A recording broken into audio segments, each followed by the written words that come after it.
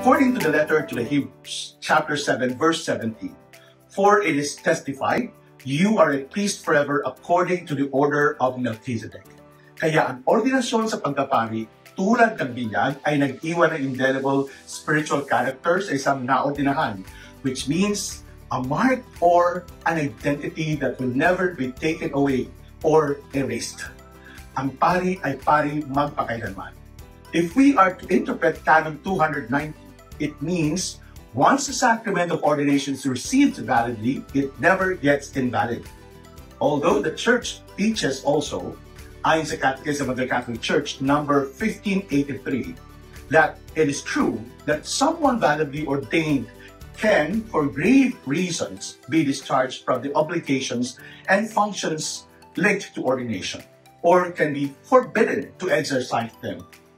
But he cannot become a layman, again, in the strict sense, because the character imprinted by ordination is forever. The vocation and mission received on the day of his ordination marked him permanently.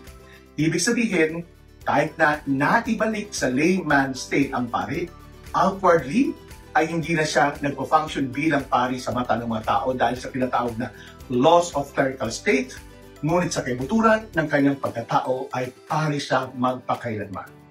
However, according to Canon 293, a cleric who loses the clerical state cannot be enrolled among clerics again except through a rescript of the Apostolic See.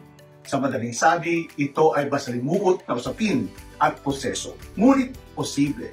At habang ito ay hindi nagaganap, nananatiling hindi maaaring mag-function ang isang lay-sized priest bilang pari at tumanggap ng anumang suporta, pinansyal na naayon sa isang pari galing sa diocese or sa religious order, hanggang nananatili siya sa estado ito. If the backstory of the priest who was lay-sized, however, was given as a punishment, it is certainly a far cry to be readmitted to active ministry. If you have any other questions for me, you may send them anonymously by clicking the link on this post.